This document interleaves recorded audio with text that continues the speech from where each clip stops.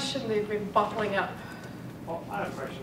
So, Kristen, I mean, obviously, in your slide deck, you changed it slightly based on what you heard during the day. You added some extra quotes for it. Did anybody else on the panel hear or see something from one of the other presentations today that would have made you want to change your presentation and tell us something different? Or enhance it, sorry. Enhance it. That is delivery. I certainly learned a lot from some of the other presentations. I don't know if it was pertaining necessarily to ours, but I was excited to learn a lot of new stuff. I guess, you know, we talked about BDDs. Like if I'd have known about the modern BDD, I might have mentioned it. One of the reasons I like going to conferences is because we pick up a lot of different ideas. So when I was listening to the BDD talk, for example, Lisa had asked a question about story mapping. And it had been sitting in my head too. And I mean, what I do is I start to make connections and I start thinking about, oh, we could use story mapping for this, and then maybe we could use structured conversations from one thing, and maybe we could use event storming to do something different. And that's what I find out of listening to other people's is how I can make connections. So would it have changed ours? Probably not, just because of the nature of the talk versus something else. But it definitely, if I had had a different talk, might have changed that one. If that makes sense. I think in my presentation, at least on the automation part of it, I think I might end up referring to some of Bob's points in the future when I discuss some of the points for that. It's the mobile aspect of it. And then, yeah, I think I'll definitely do some editing on that side to at least tailor that for mobile, or at least reuse some of the ideas from. So, full disclosure, when I have a presentation to do, I'm basically in panic mode right up until the presentation. So I was up in my room working. And I'm looking forward to watching all the presentations online. But just from some of the questions that I got and some of what people said during the presentation, it will affect the next time I do it and what I include and what I don't. So it's really fun. The interactive part is really important for me because I learn. Yeah, and I really meant what I said about, for me, giving a presentation is really a way to try out the concept that once I've thought about it for a while, it seems so perfectly clear in my head and makes perfect sense until you talk about it. Yes. So even though I talk about the same topics quite often, I never reuse presentations. I really wish I did, because it would save me a lot of time. But every time I talk about it, I get so much good feedback from the audience and the people I talk to that I incorporate in the next version. And it makes it much more interesting for me too, because I do feel strongly about it every time I talk about it, because I've learned something new and I know I'm going to learn even more things. Well, it's nice to know that not just the audience got something out of the conference. Absolutely. That's why so like I said, it's why I speak at conferences, so I can come to conferences and learn stuff. Next question. All right, Andrew beat you to it. So Lisa and Janet, your presentation was all about should testers code, but let's flip that around. Should coders test? That's the easiest question ever. Yeah, it's not a yes or no question. To what extent should coders be involved in the testing process? Because they have their jobs to deliver the product. That's my question. So I'm going to kind of turn it back. When Kristen was talking, we talked about what is quality. So the developer's job is to deliver what level of quality products, right? Because I don't think testing is any one person's job, because you cannot test quality, and I can test all I want at the end. And if nobody ever fixes what we find, did I add any value? Whatever value is, right? Probably not, unless it's to, hey, product owner, this is the risk that you've got. We're not fixing any of it, by the way, but, so I think the developers have to take an active interest in what testing we do. And of course, in my opinion, they own unit tests. I can work with them, but they own them. I'll let you add. Well, definitely, and test-driven development is more about the design of the code than it is about testing. But I think that because most of us work on teams where we don't have enough testers, we have to get the programmers interested in doing testing. And I think when they see what we do, the questions we ask, or the things we think of, or the problems that we find, they are very interested in that and want to do it more. And I know, for example, the programmers on our team, we kept finding browser issues because they do all their development in Chrome. And so, well, guess what? You try that in Firefox or, God forbid, IE, and it doesn't work. And so they've labeled, they all work in pairs every day, and so they move around, they move pairs. And so they've labeled each workstation what browser it should use. None of them are IE, but anyway, Firefox, Safari, or Chrome. And so they have to do all their development in the browser of whatever machine they're sitting at that day. And the browser problems went way down when they did that. So, so they're kind of taking things from us of, oh, maybe we should be testing, or maybe we should be trying it ourselves on these other things. And as I think I had said, we've taught them some techniques of exploratory testing, how to use charters, and they enjoy jumping in on it. So, yeah, there's a term I like to use, and I learned it from Lisa, is share the pain, right? Sometimes you have to encourage them to help testing so that they see what's wrong and why it's so painful, and then they really will step up. right, In most cases. if you're having trouble getting your programmers to automate tests or to make tests automatable, build testability in, like Bob was saying, I've done this on 3 different teams. When at the end of the iteration, the last 2 days of the iteration, we're getting ready to release, we need to do manual regression tests because that's all we have. Everybody on that team does manual regression testing. So we take the scripts, we divide them up amongst the team, and programmers, DBAs, Scrum Master, whoever, they all do automation. And you would be amazed at how fast automation begins after you start doing that. They all do manual testing, and then, yeah. Right, they have to do the manual regression and they go, oh, this is really awful. And the same thing on the team I'm on now. They have a ton of regression tests, but we still have a long list of manual regression checks that we had to do.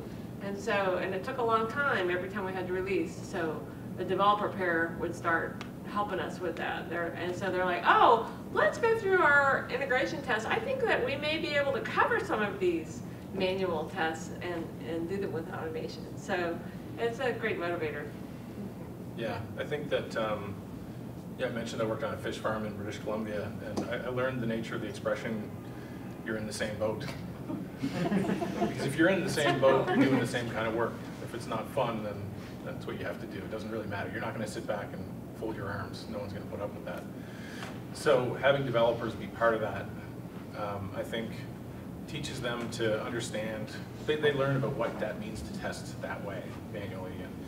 And I think what they've said is absolutely right. They start figuring out ways to make automation easier because they don't want to spend a lot of time doing manual testing. And I think it also will change the way that they write code and deliver code. Because you'll probably stop hearing things like, it works on my machine.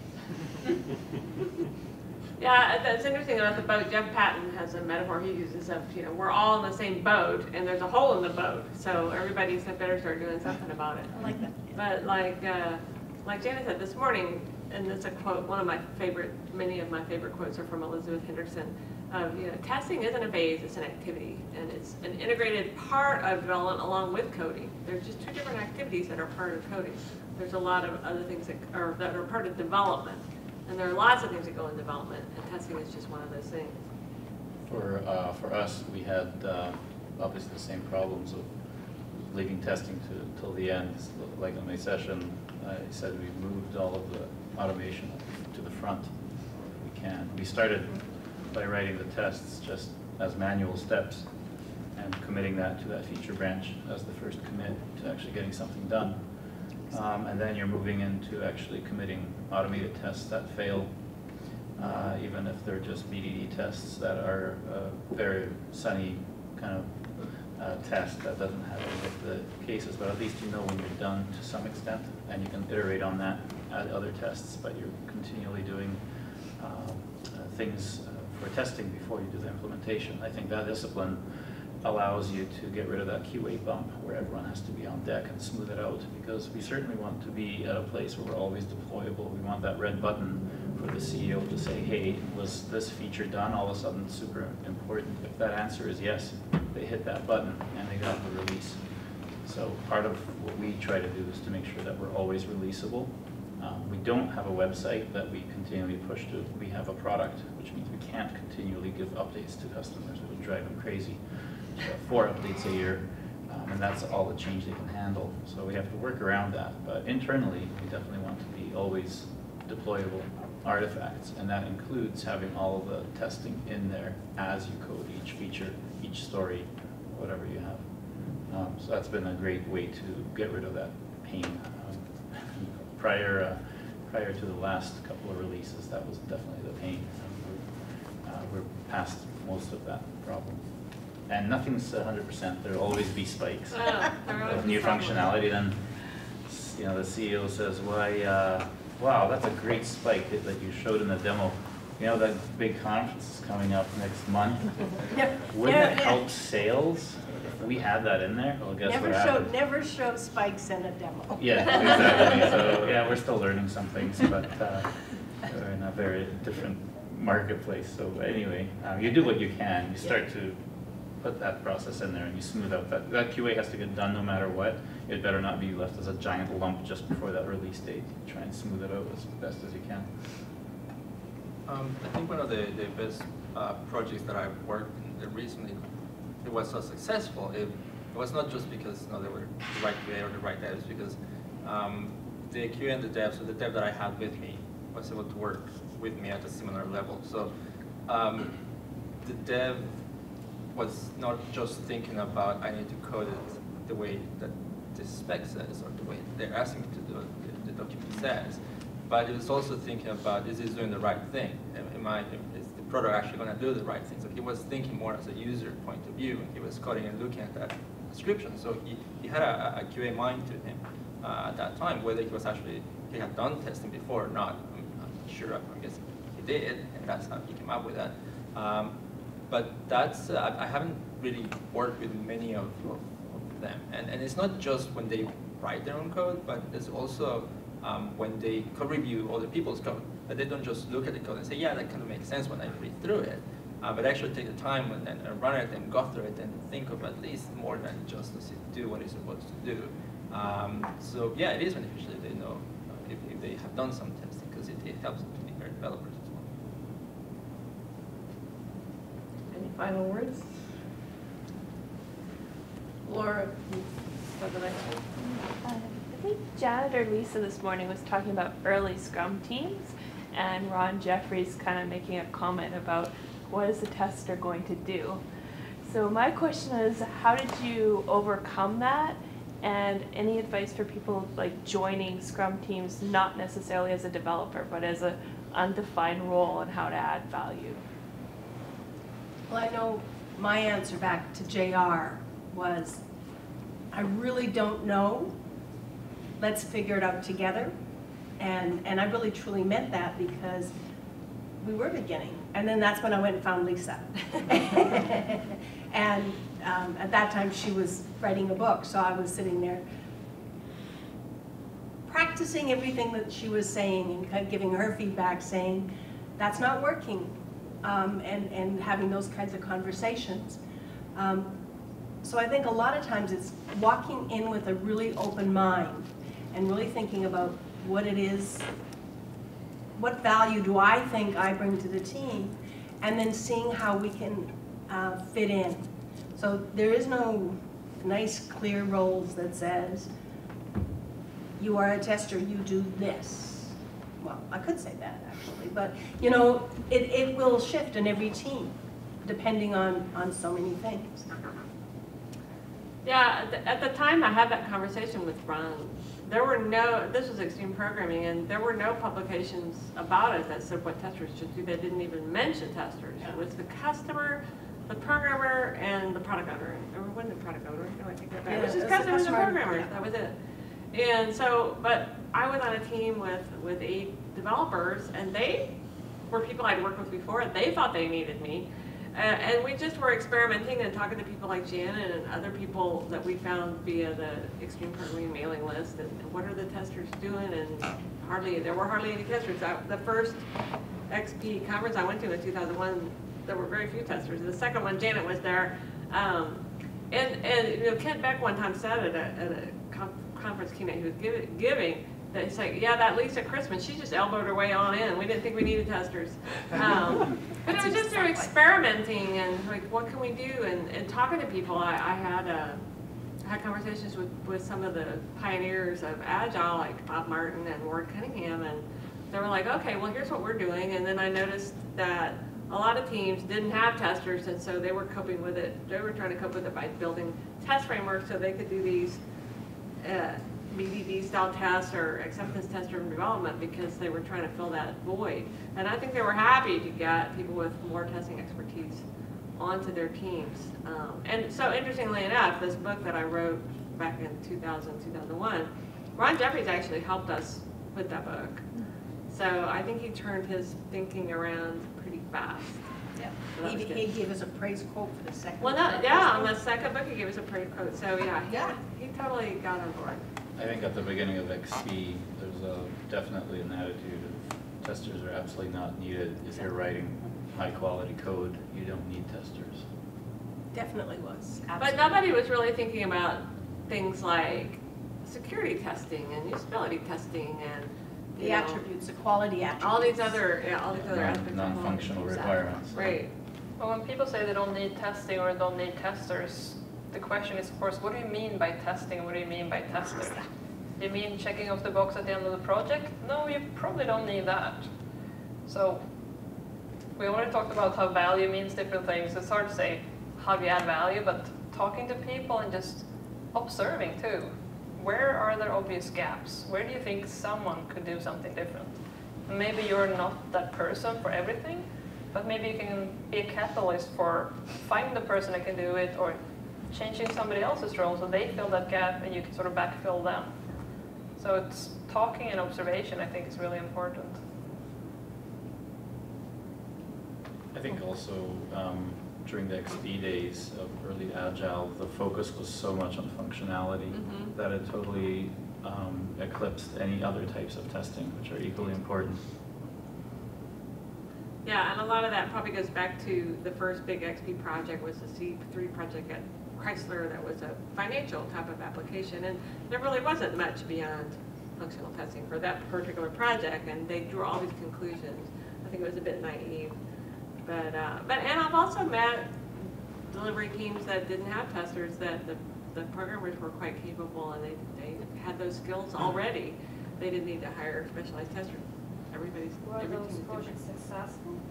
Were they successful? Absolutely. I know some teams that are very few, but I know some teams that are successful without testers. It depends how your organization is structured, whether you're filling positions or whether you are seeing if there's enough people that can fulfill I have some a relevant roles. question. Why do people not believe in manual testing? Depends what you mean by manual testing. Like exploratory, creative testing. Everybody I think everybody believes in that. No, I let me hope finish everybody. my question. Okay. In the industry, people consider that you are a valued tester if you do automation and you know 2 or 3 programming languages. You are considered a highly valuable person and you may earn some money. If you are doing some creative testing, manual testing, know how to apply the best methodologies, you're not considered like a valuable person. So why do people not believe in manual creative testing? And what do you personally do to change this opinion? Well, obviously the talks like Janet and I gave this morning are trying to fight that, but personally I believe it's because most, even development managers, they don't know what testers do. They don't understand testing. They do understand programming, and so test automation seems valuable to them, And a lot of vendors over the years have sold test automation as the silver bullet. And they don't understand exploratory testing. They don't understand other forms of manual testing. And they don't understand the questions that testers ask that really help everybody on the team. And so it's an easy out. It's just like certifications. People want a certified tester because, well, that must mean they know how to test. Well, I don't know of any multiple choice exam that could tell me about your critical thinking skills or your problem solving ability. So, or your mindset and attitude, which to me are the most important aspects of a tester, your curiosity. No, I think it's just ignorance and an easy way out, and nobody can criticize you for doing what everybody else is doing, so it makes it really hard to change. I think we had that discussion at the last panel at the Agile Vancouver with Scott Bellware. I wasn't present, sorry. Yeah, well, let me remind you of one thing that was said, and that there is what's called partial automated testing, and that testing can be done in a manual way with the help of certain steps automated. So the whole idea of agility can be applied to the testing work, even if it's exploratory. Those are very valuable things.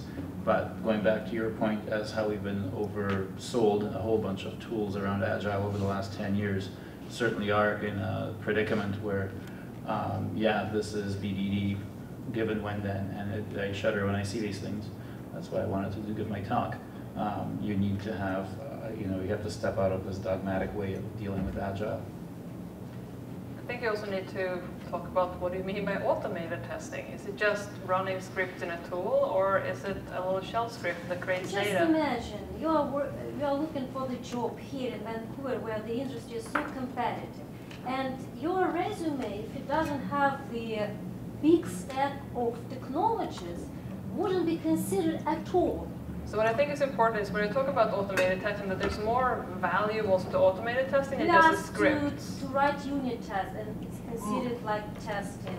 You are asked to review the code and do integration testing instead of reviewing the requirements first, or do the security testing, which is critical. We have seen a lot of unstable and horrible, from the point of usability, applications produced here in Canada. That's unfortunately the total, but that's not the rule. Like, for example, my company is not like that. I don't think that it's a rule. I'm asking, but what there are. do you do to change the beliefs in the You find a place that and support a place that does it the right way, that appreciates you. You can have the law of 2 feet. You can walk away and not apply to those, and that's their fault. They'll continue to make the mistakes by thinking that. But it's mainstream. But that's okay. So Agile was the outlier before. And now it's the mainstream. It's the same thing.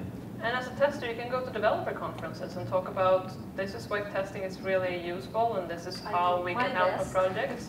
And that's what I try to do, and that's why I speak a lot, is to try to, again, there's also a lot of meetups that, you know, right in your town. Like, you can go, there's a testing meetup here, there's a developer. Testing? Yeah. But, you know, you go to there's a polyglot. And I'm asking about your personal approach. What do you do in the industry to change the beliefs of the recruiters or the managers, persuade that we are valuable people if we even don't You try from the community. You can't just go and tell a company to do something differently or whatnot. So what I did for Git, for example, because no one would use Git, especially in the Windows world, is I went to all of the meetups and I talked about it and I showed why it's important that we adopt it. And that involved a lot of online Twitter, online forums, you know, a lot of debates, heated debates, but you stick with it and people will all of a sudden join you and say, wait a minute, logically you're right, and you will start to gather, the snowball will grow. But when you interview someone, do you consider people only with strong technical skills only, or do you ask for the creativity and some methodologies behind critical thinking? Yeah, I don't want a certified tester. And I think we're getting here into a different HR venue. But you asked what do we do to change. It's hard to change people.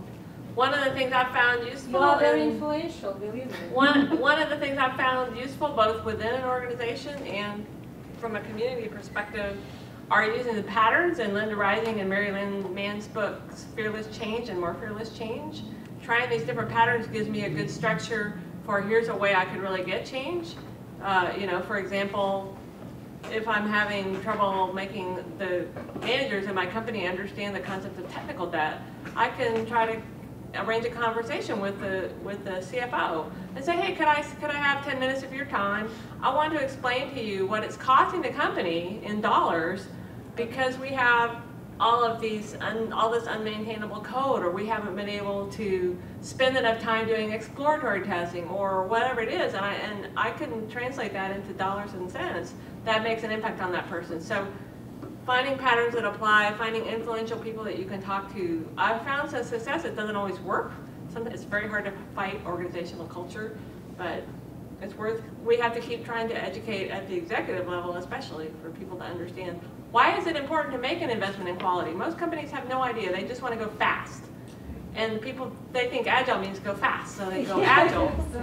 Agile is about making a huge investment in quality, and it takes a long time, and it takes a team years and a lot of time to get good at it. In my experience, it takes years. And so there has to be a lot of education of the long term, and of course our economy works against that. The stock market, in the US at least, rewards companies for short-term results, so they don't care about making an investment. So I was at a talk, I think it was five-year testing a couple of weeks ago with Michael Bolton. Yeah. And one of the things he said is that testers, like, we are usually seen as second-tier citizens, but it's only when we actually build our reputation that we get some recognition from people, whether it's in a company or in the industry. So what I have seen is that there are many testers that follow the script instead of testing. And that's what people see. And there are only a few that get noticed because of their ability to do more exploratory testing. And so those people are the ones that the companies will hold on to. But then they don't want to spend the time and the effort to really find all the people like them. And it's not just about finding the people, but how do you assess that in an interview? It's really hard. And it's not just hard to find the process to assess it, but is the person that is looking for a job willing to go through, say, a week-long process of assessment to see if they fit and they're actually right. So it's not an easy thing to do, just like building a reputation. It's not an easy thing to do. It takes time. So once you get your foot in the door, now you got to show that you can actually do it. If we actually get enough people that can provide that example to managers, then maybe they will see that, yes, if we put the effort into it, we can find those people. But I think there are still a lot more people that, not just from the manager side, from the testing side, think that testing is just follow this script as it is written and let's just do it. There aren't that many people yet that are still recognizing that there is more to it. The other problem is that when testers become really good, all other skills come into the fold, and they end up actually being recruited to just be another dev, or to be promoted to be a dev. Except for the fact that I know a whole lot of people, testers, who were devs, who were programmers, and have seen the light and become testers, because testing is so much more fun than programming. Yeah, I don't think it's their fault. I'm saying is that traditional management, they see that as, because of the pay, because of that, I've seen that over and over, that you sort of graduate to actually a developer after you've been a tester. One of the things I've noticed, and I see it more and more, but it's sporadic. If an organization sees value in a good tester, that tester gets paid as much or more than the programmers. And I've seen that happen because they want to keep them and they see the value. But I think the testers also have to learn to articulate the value that they add. What is it I'm doing? Making things visible. Most of the time I walk into an organization and I'll ask the programmer and I'll say, so, how's your tester doing? Or, what is your tester doing? And they'll go, I really don't know. So I think testers have to learn how to make visible what they do. When they're doing stories and adding tasks, articulate the tasks. The worst thing that I see happen is, test this story. What does that mean, right? Have 3 or 4 or 5 tasks accordingly, because we do different things. We have to create the test data or get the test data or whatever has to be done. make it visible. And I think that's one of the best things that people can do for their craft is show what it is. I mean, if you want to actually continue with testing, it's really important to go to organizations that are mature, that actually do treat a team as a team. You don't have a dev department, you don't have a testing department. That is one of the biggest ways to kill your careers, to go in a place that has a brick wall between development and QA. But it still happens. It happens in very, very technical companies. That kind of made my eyes open quite wide when I saw who was actually still doing this kind of stuff. But they easily and quickly are shown where the faults are, and they reorganize quickly to divide up the teams in a more cohesive manner where they're all working together. And for example, for me, I make sure that the testers are working to get the requirements in, and they're the first artifacts that get produced. So one of the interesting things is it's easy to see when you have the QA team over here and the dev team over here, but a lot of times you'll go in and they have, we have a co-located team, we're all sitting together, but that's the QA team and this is the dev team. Right, they're still sitting together, but those are the QA folks. We test then, or we code then test. It's still the mentality, if you call, whether you're sitting with the programmers or not, if you call them the QA team, they are the QA team. And the mesh doesn't ever happen. A quick, big red flag is if those guys are not in the same stand-up. Yeah, huge. But I mean, I've had that experience of going into a new company. They never had a tester before. Oh, we're doing Agile, extreme programming, whatever. And now, well, you're a tester where you can't come to the stand-up, you can't come to the planning meetings. And you can't change everything about a new job, you gotta pick your battles. And so this particular job, I was like, okay, and I just let them go. And when they missed the first release date, I went to the coach, it was XP team, so they had a coach. I looked at the coach and I said, okay, well, you did it your way and you missed the release date. How about we try it my way for the next release, just for the next release, and if it doesn't work, we'll go back to the old way. Let me come to the stand-ups, let me come to the planning meetings, let's estimate testing along with development. And we made the next release date so they never look back. But sometimes it's just proposing experiments. Another good way to make quality, I guess, more visible and it's just to ask for feedback. Go to your stakeholders, go to your customers and say, oh, could you give us some feedback on that last release we did or these features that we put in production, what did you think? How did that help you or not help you? And just in the process of thinking about it, all of a sudden they realize, hey, that delivery team, they really did some good stuff for us. And it was really important to us that it didn't have bugs in it. And it really helped our customers. So a lot of times you can just get them thinking about it by asking them for feedback, and the feedback is useful for you too. One point about including yourself in the stand-ups, they will say, wait a second, the stand-ups now got 10 people. There's too many. So it does kind of sometimes bubble up saying that, and kind of beg the question, is the divide, is the proper divide in the organization there to make sure that you have small enough stand-ups, so you have pizza-sized teams working. That should include the testers. I do think that there is a distinction needs to be made between testers that can actually participate in stand-up and testers that maybe need more encouragement into it. Like we're sitting in front of the group right here, but to some extent it comes to the, if that role exists, the QA lead or QA manager, to really draw, people into this and to participate and to help them to see that their voice is important and they actually have something to say. Because there are many testers that when you actually talk to them one-to-one, they have very good things to say. Their thought process is really impressive, but when it comes time to saying something during the stand-up, it's like they don't feel comfortable saying it, they don't feel like they have the right words. So it's really up to whoever is responsible for that to be able to bring that up. Yeah, they need to feel safe. Everybody needs to feel safe. Safety's a big thing. Sounds like there's a lesson for Scrum Masters in here somewhere. There's a big lesson for Scrum Masters. It is a big, and people understand that. Or the rest of the team, right? We're supposed to be self-organizing. So Self-organized. So yeah, can I ask somebody else? So one thing that we do with testers as well is that they're the only ones that can actually merge to master to release. Ah. It's not a dev thing, so forget it. If if you want to trust your testers, then you give them a key part of the workflow. So we're done with it. There's no more arguments. Interesting. Next question. Yes, sir. You mentioned that in the early extreme programming, there was a tendency to focus on functionality.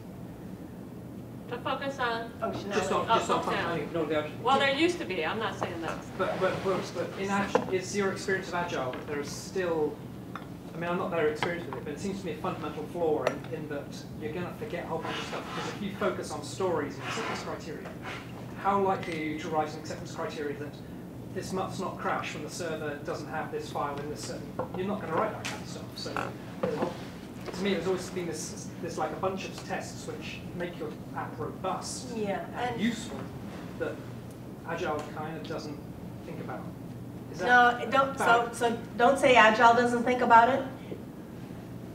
It's up to the team to think about it, and that's one of the ways the testers, because they're thinking about those things, can add a lot of, just making people aware. What about this? And start asking the questions. Do we need to be concerned about that? Because the last release went out right? And so it's the teams. It's not about Agile not concentrating on it. It's about the team forgetting about those things, right? There's nothing in Agile that says, thou shalt not think about that stuff, right? So that's not a specific Agile thing. It's just that we get concentrating on the small stories and we forget the bigger picture. And so we need to figure out a way to think about the different levels of precision, the different, from a system feature story level, we have to think about the different ways of the non-functional tests, if we want to call them that. There's so much more than let's make sure that story works, because that's a really big problem I see. Yeah, and I think the reason that started out that way in XP was, the customers will write all the acceptance tests and then the programmers will automate them. And the idea that a business stakeholder would think of, well, I wonder how many people should be able to be on this application at the same time. And they just assume that the developers know, oh yeah, we need X number of seconds of response time. It can't be slower than that. And of course, we need these different levels of security for different types of users, and they just assume you know all that. And I think one of the things that transformed that for the Agile world was Brian Merrick's Agile Testing Quadrants, where he got us all thinking about these other aspects of testing, and Janet and I took that and ran with it because it worked really well. It's like when you're in a planning meeting talking about a story or a new theme or capability, and mentally run through the quadrants and start thinking about all the types of tests you'll need to do, and you start bringing up those issues, and people are like, oh yes, you know what, we should first do an architecture spike and do some performance testing and make sure it scales. Or, maybe we need to get a security audit because we don't feel like we have the expertise and we're worried about security. So just bringing up those issues is important. That kind of answers my next question, which was like, is there a good methodology for doing that? Is that the one you found? Well, I like my methodology. Yeah. My presentation was on touched on event storming and focusing, that's a great way to focusing on activities that bring testers and developers, DevOps and product owners together to have those discussions, right? And you will have those interesting talks on the wall as to why is this workflow the way it is, and the DevOps guy can say, is that 2 seconds that between these two events, or is that allowed to be 2 minutes? Because if it's allowed to be 2 minutes, I can cut out about a month worth of work here, and we can focus on some of these other things. But you don't get those discussions if you do things like the prescribed way. First you get the requirements, you pass them on, you have a design session that only the architects deal with, and move it on. So you think you will cover all of the non-functional? Yeah, it's just one of many tools to get people in the same room to talk about what you're building, because there's a lot of gray areas and non-defined boundaries between certain things in software. It's a very soft art, not really a science. So you need to be at a place where you have a very clear vision and direction. And to set that, you need the input and arguments with everyone so that people know why we're going this way. And I think when the collaboration is lacking, then you don't have that. You have assumptions about which direction things are going. And create The key silos. is the collaboration, Yeah. absolutely. I think There's lots of different ways. In general, it's easy to get stuck on functionality, right? Because that's a concrete thing you're building. That's a tangible product. Yeah. So that's not unique to Agile. And one of the best questions to ask, because I do think it's about asking questions, is just, what are you worried about? You can ask anyone. What are you scared of? If we release tomorrow, what's going to keep you awake at night, right? So I don't think that's, I can see that Agile originally was more focused on functionality, especially with XP. But I think you can end up with the same problems as easily in Waterfall or any other methodology. Yeah, I think the approach of getting other stakeholders involved and getting their opinions is invaluable, because client services is going to have different concerns, support's going to have different concerns, and getting them in the same room together is going to shed some light on some issues that you may be overlooking. Adam, I just wanted to express appreciation for what you just said about hey, the software. We sometimes it's confusing because we talk about software engineering and logic and you know, the science, computer science, but you know, not really. It is art. Well, what about a garden? Biology, science, right? Plants grow, but there's so much to gardening and how you tend to it that makes it entirely an ugly mess or a beautiful garden. Yeah, and it really is. You know, when software comes about, you know, it's organic and it's writing. Software is written, and you know, and that's why you know, that's why we're here. You know, because it's complicated, and you have to try a different approach. I mean, if you're building bridges and they're toy bridges and you got tons of balsa wood to work with, you can quickly tear stuff off and put stuff on. But when you're building a real bridge, it's, yeah. So it's that ease at which we can rewrite software and refactor and all that, that gives business the idea that, hey, this stuff's easy, just do it this way, right? We don't need to, you know, compete with bridge builders here. We're competing with these other guys, so go fast. They've had how many hundreds or thousands of years head start on us building bridges? Even the There's a nature lot of the more, problem's yeah. different. The costs Yeah. are huge, right, compared to what we have. But you also have a lot more pick up a used knowledge computer for about $200 structural, you know, the structural materials and things Yeah. like that. We're still figuring it out. I got a question here. In what ways can QA kind of promote the quality mindset throughout the team? I've had some QAs report to me that really had, you know, asked those good questions and all that, but there wasn't as much uptake in the developers that were working with them, and they got kind of frustrated by that. What sort of quality were you looking for? Just thinking about quality and asking these questions about the quality of the things you're building, and you know. Is there too few scenarios in one person's mind versus the next person's? Maybe a little bit like that. Yeah. Sometimes it's in how they ask the questions that I've seen, right? How do you phrase the question? Do you put it in something they understand, risk, or are you getting picky at details? Like, just sometimes it's how you ask the question that makes all the difference in the world. Well, I think there can be bigger problems that are causing that. Are the developers rewarded for writing production code, or are they rewarded for delivering a high quality product? And what I've seen work is get the whole team together, including all the different people in all the different roles, and say, what level of quality do you want to produce? We're a self-organizing team, hopefully. What level of quality are we committed to? And, you know, well, a team I was on a few years back said, well, we want to write code that we take home and put on our refrigerators and show our moms because we're so proud of it. And, well, what does that mean? It has to mean something. So the story I told during your session of, I was on a team that was committed to quality, and part of that we thought was doing acceptance test-driven development or specification by example. And then, but we couldn't do it the way we wanted to do it through the API level. We could have just thrown up our hands and said, well, we said we were going to have high quality, but we can't do that, so oh well, too bad. But instead we said, well, okay, all we can do is do it at the UI level. We've said we're going to produce high quality code, let's give this a try. And so it has to mean something at the team level, and then keep revisiting it, your team retrospective of what's in our way of achieving this goal of high quality. But also, management has to support that by actually allowing the team to self-organize and let them manage their workload. If they keep driving them to meet deadlines and they keep saying, well, you know, it's okay to cut corners sometime, but if they keep saying, well, okay, well, don't do any of that testing stuff because we just need this ready for the expo next week. If they keep doing that, why would the programmers have any self-interest in producing high-quality code and being concerned with that? And they're not. If they're being driven to deliver lines of code and something that compiles, that's what they'll do. I think sometimes it's also how test interfaces with development.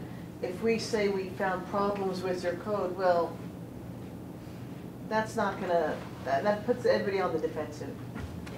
Well, sometimes we get a little bit too cozy too, and developers trust their testers too much. So it's, I don't really have to care because I know my awesome group of testers are going to cut everything. I think it was a little bit like that. Yeah, and that's actually also a problem. Yeah. And it seems so nice at first. That, yes, I like working with these developers. They value my job. This is so much fun.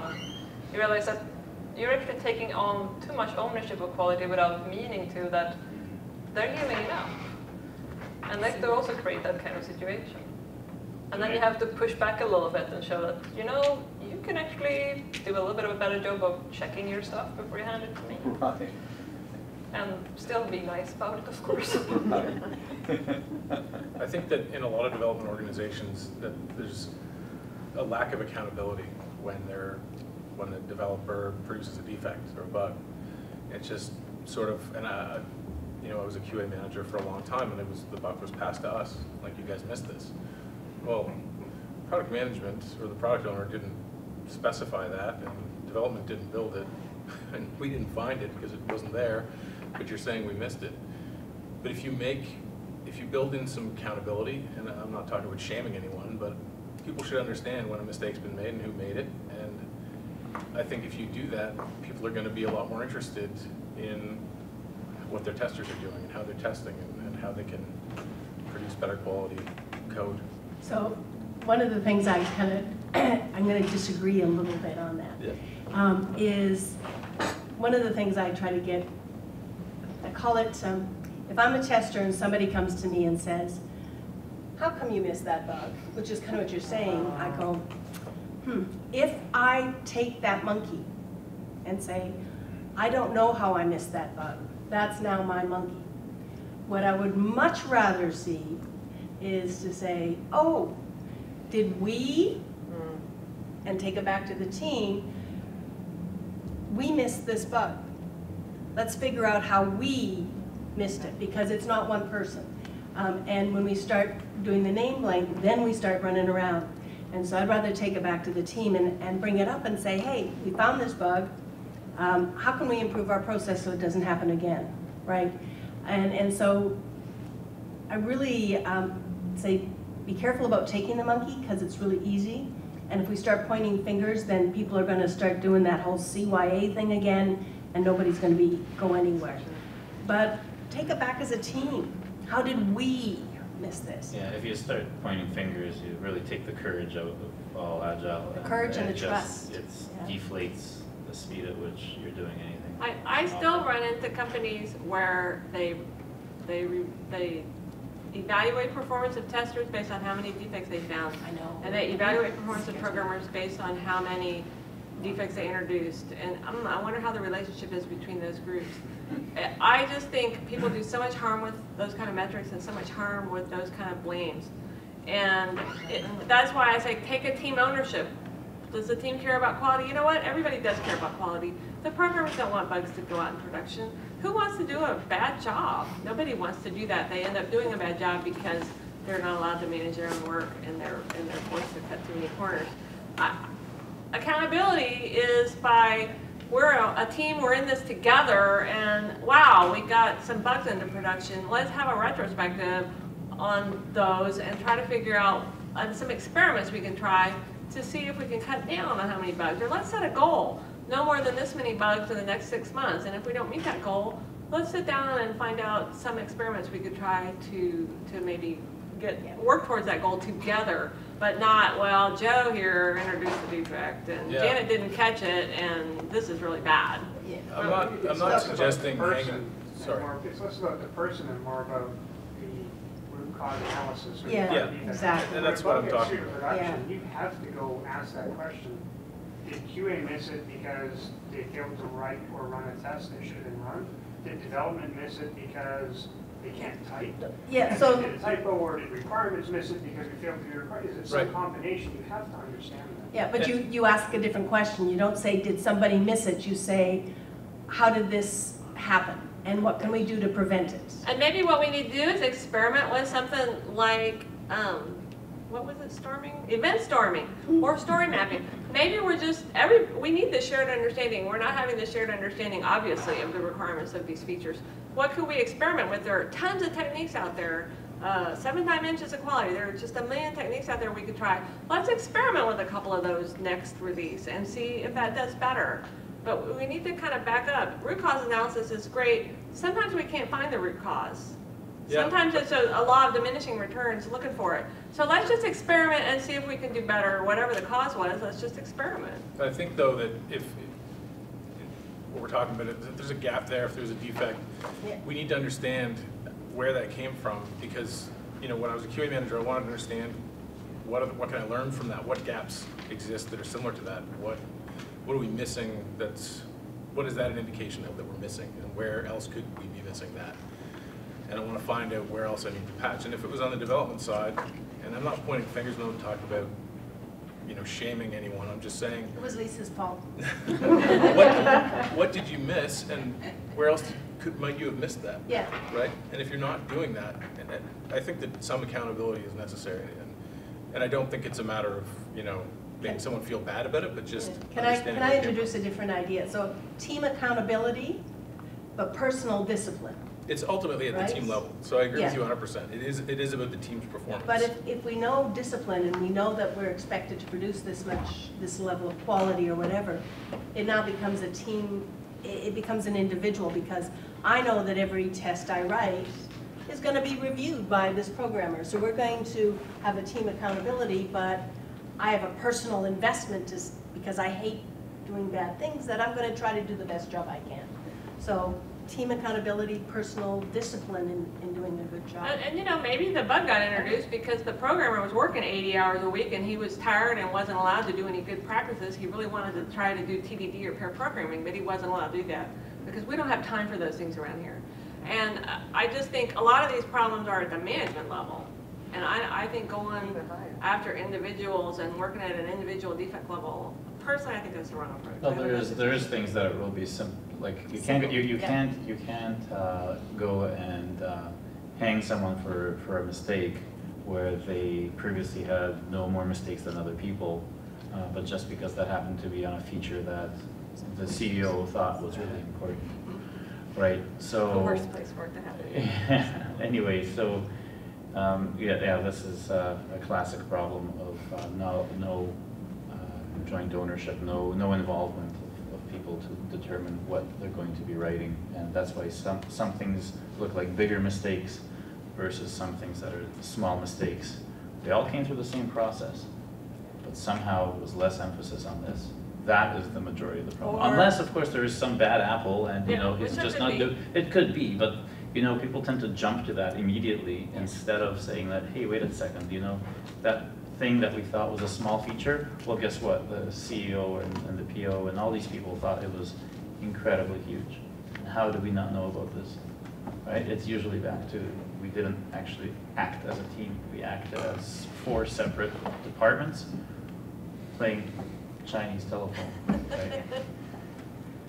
Yeah, I think if it gets, when a defect gets out or escapes or whatever, everyone needs to take their part of the blame for it or the ownership, and we could have done this better. And what I like seeing is, when I work with development teams or development manager who's really worrying about what it is from the developer's perspective that could have changed, they could have done better on.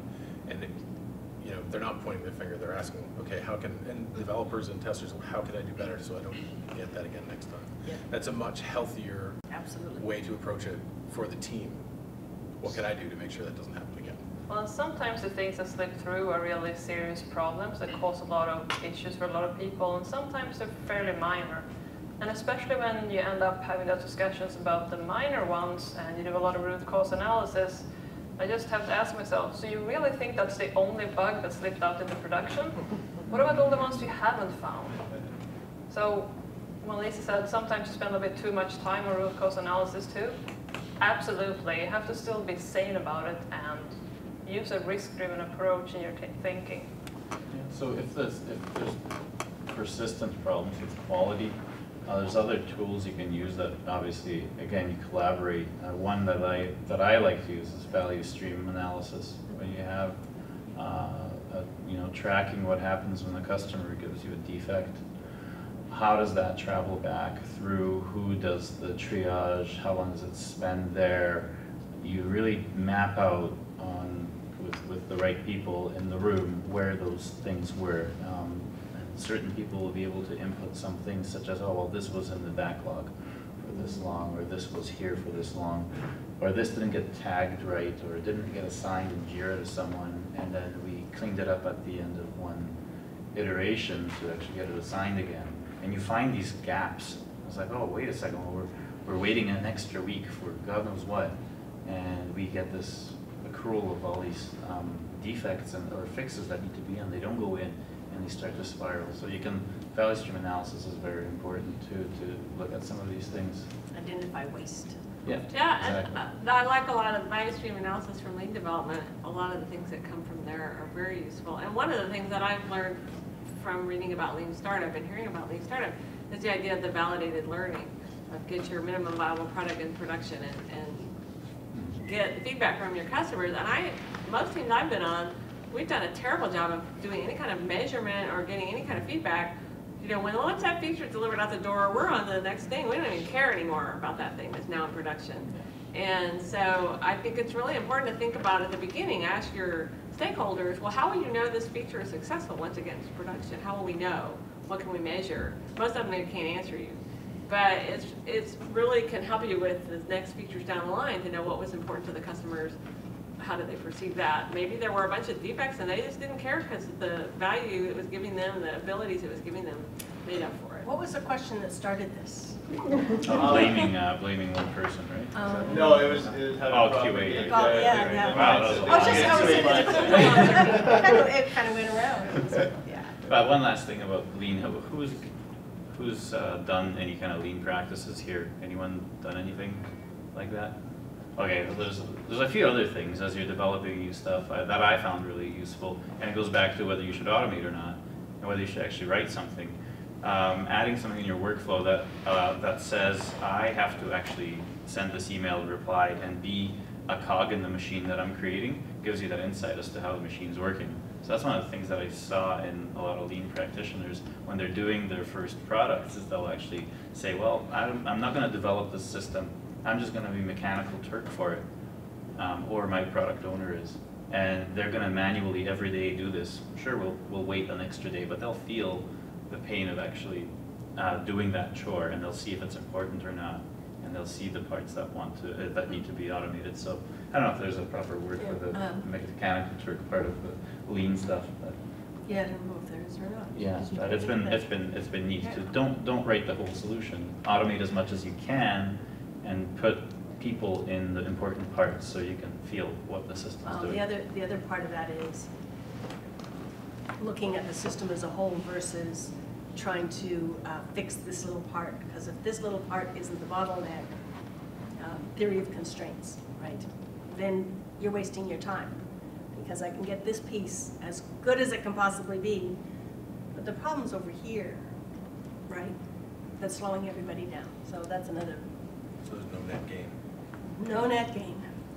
I think it was Johanna Rothman, was it, that was talking about doing an exercise with one of the companies she worked with, where she actually got everybody on the team to act out what was going on with the software. So they all got this ginormous overview of what was going on, what the system was doing, how it was responding, before they ever. It sounds like Johanna would do that. Yeah, I think it was her. It sounds like something she would do. So I talked a lot about automated testing today, but there are lots of facets of automation that support automated testing, like automated provisioning of your environment, for instance. Yes. How does that fit in with the whole picture? Any comments about that? Don't forget about it. If, to my mind, if it's boring, if it's easy to make mistakes, error prone, if it takes a lot of time and you do it over and over and over again, automate it, right? I think those are my top 3 things. Yes. My only caveat to that is don't get sold a solution that you don't need. Automate the problems, because there's all this DevOps movement, and you have Chef, Puppet, Ansible, you know, you can name a million of them now, but you know what works for me is simple bash scripts. Yes. Cool. They Keeping do them everything. absolutely. You want a web server, it's Netcat. It's available in anything that supports bash. That's it. Simple. Sometimes just keep that It's simple. simple so you can feel. You stop adding magic to that stuff, right? Yeah. Start introducing tools once you need them, but start simple. Yeah. So it's explicit. Be as explicit about everything that you do, even when you're automating. I think there's a point where you need to stop yourself and say, do I really want to automate this now, as opposed to maybe giving a chance to other people to experience this too, like saying, because if I automate it right away and then everybody else just use my automated method or click here and it magically happens, then the moment that breaks or something changes behind the scenes, nobody else will know how to do it, or nobody else will know what's really going on for that process. So we're not talking really about testing, but the process itself. So as soon as I automated it, I automated it. It's out of mind. I forgot about it now because I've automated it. So you still want to keep that knowledge around. So maybe you do want to wait a little bit before you automate absolutely everything. Well, and I think it's just, again, cost versus benefit. It's the same as when I'm going to write a document. Do I create a new, or even better, presentations? Should I create a new fancy template that I'm going to use once, or should I just make the presentation, ignore editing the master slide, and just do what I need to do? Do I need to create an Excel macro that does this calculation for me, or is it true that I'm probably only going to do it once? It's actually going to be faster to do it manually. So it's the same kind of thinking about cost versus benefit and creating waste that sort of applies to everything. And it's not unique for automation, but it becomes much more visible, and the cost can become much bigger. The cost can actually inflate as people try the features that came with the product you bought to solve problem 1. But all of a sudden you see very small instances of problems 2, 3, and 4, and so you start to make use of that really fancy report. You totally draw focus into a different area. Well, and I've tried using so many sticky notes applications in browsers, on my mobile devices, and it doesn't work for me. I waste time. Pen and paper, that's the trick every time. So again, I don't think it's unique to automation. It's something we should always think about. It's just that, like you said, the cost can just expand or inflate so much faster with automation, and they're so much bigger. I remember at some point that, I don't remember what it was, but maybe somebody here remembers that there was like a rule of how often do you do this that determines how much time you should spend automating it. So if you do this, you spend 3 hours a week doing this, then maybe you should spend half an hour automating it. If you can't automate it half an hour, then maybe you shouldn't, because it's not that important. I don't remember exactly if there was a source for it, but I don't remember reading that. Yeah, there's an ROI calculation. And it doesn't just apply to tests, right? You can just figure out how often am I doing this and how long does it take me to do today? How long will it take me to automate?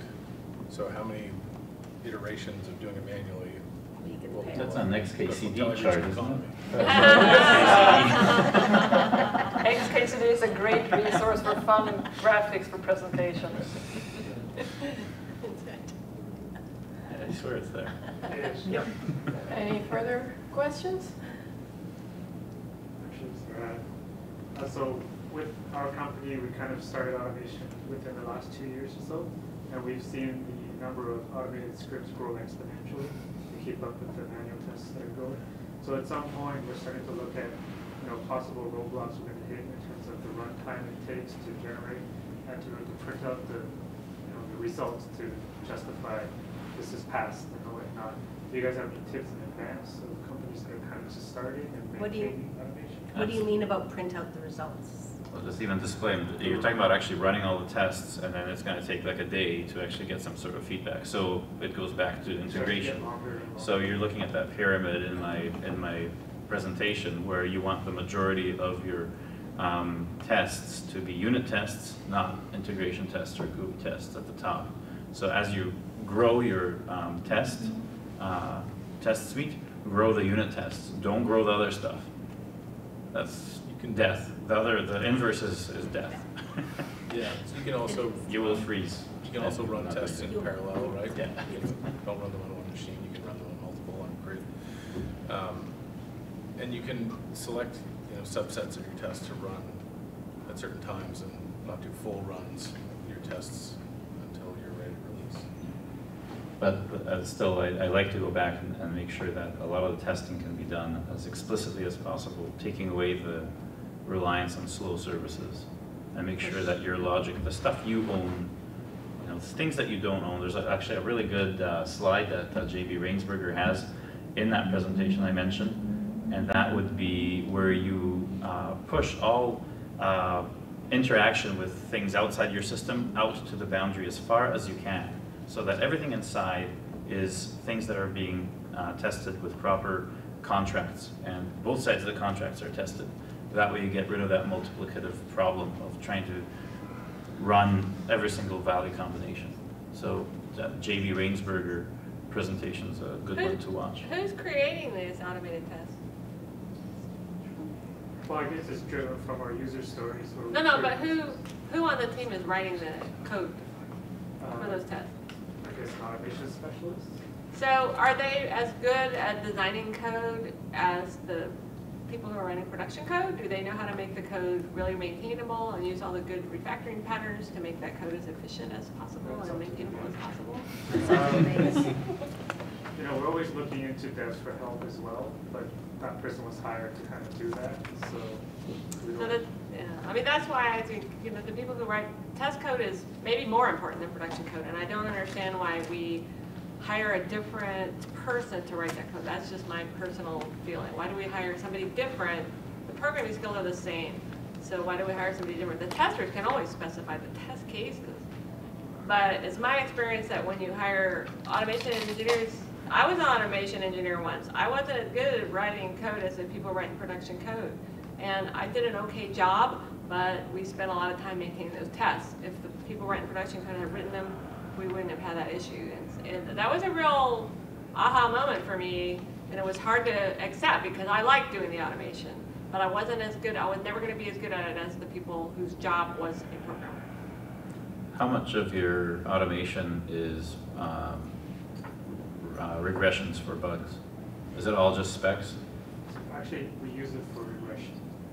That's the biggest problem, because you are driving bad design to the OS. The regressions for your bugs should be at the unit test level. They can. If you can, but they usually can. So It'll drive a better design. We say push the test slower. Basically, you want in Agile, you want the fastest feedback, and it's got a very good, instead of a death spiral, it's got a jump into greater things if you start pushing things, because things like TDD will drive better design. And you can even unit test the UI, JavaScript, unit testing. Yep. JavaScript, my team does TDD on all the JavaScript. And so yes, most of the bugs, they can isolate at the unit level. Sometimes they do not take, I don't know. Definitely that multiplicative effect of, now you gotta manage a whole bunch of stuff, and you're basically frozen in the code base. I mean, you might as well just call it legacy code and say this is a black box and make another system. Eventually, if you're getting to the point where you don't know if the tests are going to be finished by tomorrow morning, you're pretty much stuck in mud. Every day, every day, every day, every day. Yeah, definitely listen to that talk that Adam mentioned, integration tests are a scam. It was useful for changing our views on it at our company. And it was a good way of talking both to devs and QAs about it, to change our approach. What was the name of it again? JB Rainsberger, Integration Integration tests are a scam. You can just look at look at that up on YouTube. There's a very good presentation that he does live. That's quite good. And JB says, look at the latest one. Yeah, I think he did. There was an earlier one that was a presentation, I think in Yeah. 2012, and last year he did a live one. So if you search YouTube, you should be able to find his live one. That's the more up to date. But yeah, quite good. Okay. Any final questions, or I think we're good?